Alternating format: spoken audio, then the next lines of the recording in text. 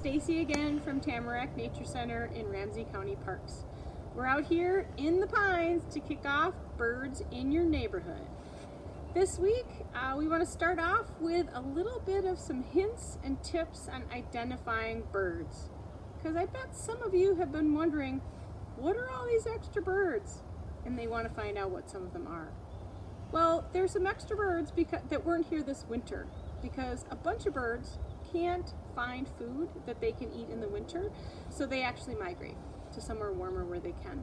But there are some birds that have been around all winter long.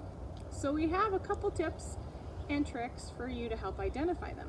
And we're going to do a little practice run with some stuffed animals to see what you're noticing. Are you ready? First, do you hear anything? Ooh, I bet some of you have heard that. And a lot of times it's coming from the tippy tops of the trees, way up high at the top of a branch. Did you notice? What did you notice about that bird that went by? What color was it? Blue? Yellow? No, it was bright red.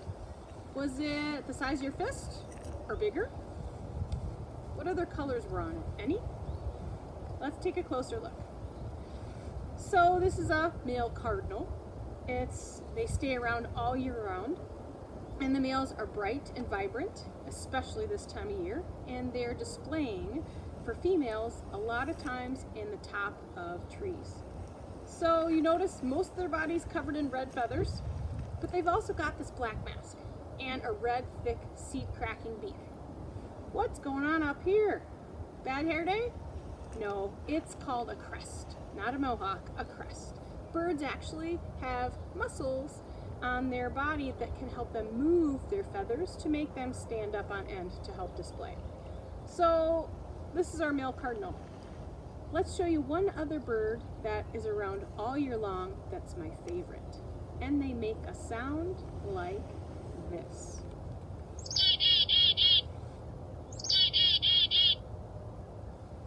That's kind of a little bit of an alarm call. Maybe you're getting a little bit too close. But that's one of our most common year-round birds, and it's one of my favorites. They're feisty, they're hardy, and they're like this. They don't stop moving. And they nest in holes in trees. What did you see? Was it the same color as the cardinal? No. Was it bigger than the cardinal? No, it was smaller. They can nest and they can go in little cavities and little holes like that. Well, chickadees, this is a stuffed one, it should have a black beak, but they have this black cap of feathers, hence their name, black-capped chickadee. They have kind of like this little chin going on that's black, and they have kind of a white sides of their mask, tan underbelly, and grayish wings and tail. That's something good to watch for on birds, because a lot of times you don't see them until they fly away. They have this stripe at the end, a tail band or terminal band to watch for. Look at their shape. Is the tail long and narrow so they can maneuver? Does it spread out like a fan, like a red-tailed hawk? Or do the edges of the tail feathers have different colors than the middle, like juncos? When they fly, their tails spread out and splashes some white color that you see. So there are lots of things to notice. Now, you're not always going to see them perched in a tree. You might see them fly over, so they might look a little different from underneath. Here's one little silhouette on the underparts of a chickadee.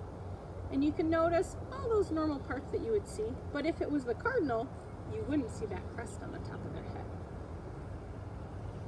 So these are just a couple birds and some of the features that you would notice if you could see them up close. Now that the leaves are starting to open up on our deciduous trees, the birds are a whole lot harder to find and see. And they're not sitting still because they're trying to find food and insects and mates. So instead, you got to practice listening and practicing those calls. So later this week, on one of our posts, you'll see a link to be able to look up the calls and behavior of some of our local birds. I hope you have a great week, and I hope you can get outside and enjoy some of the spring birds and everything else going on outside.